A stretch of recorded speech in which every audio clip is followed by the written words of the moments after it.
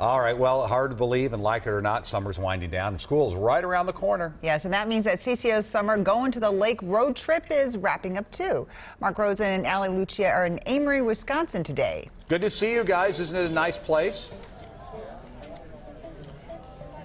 Oh, it's fabulous. It feels like the leaves are about to start changing, though. I mean, I know, that chill in the air. It is a little chilly, but we've had some decent weather today. We went for a pontoon ride. We are live outside of Waterside Bar and Grill, right along Lake Wapo, a beautiful lake. And Amery is just a little over an hour away from the Twin Cities, and we did not hit any construction on the way here. It was a nice, quick drive, plenty to see, do, and eat. Especially across that new St. Croix crossing bridge, which was spectacular, so that made our drive even more pleasure. Oh, it really was nice. And of course, we do these trips to give viewers an idea of what to do if they want to just get out of town for a short time and a short ways away, and this does fit the bill. I mean, one of the things to do if you're looking for an active day in Amery is on the bike ride here on the Stour Seven Lakes State Trail. It's a 14-mile trail that starts here in Amery and goes all the way to Dresser, Wisconsin. You'll pass picturesque lakes, farmlands, prairie, just a great taste of northwestern Wisconsin. It's named after Harvey Stour, who was the mayor here in Amery for many, many years. And we stopped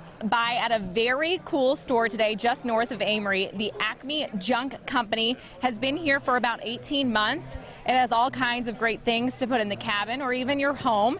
They take junk and turn it into art, and we have had a lot of fun on the love meter. Oh boy. Rosen got burning on his first attempt. Then we did a Facebook Live where he got uncontrollable, and then if you go to Facebook, you can check out our Facebook page and see what I got on the love meter, because that is definitely worth seeing.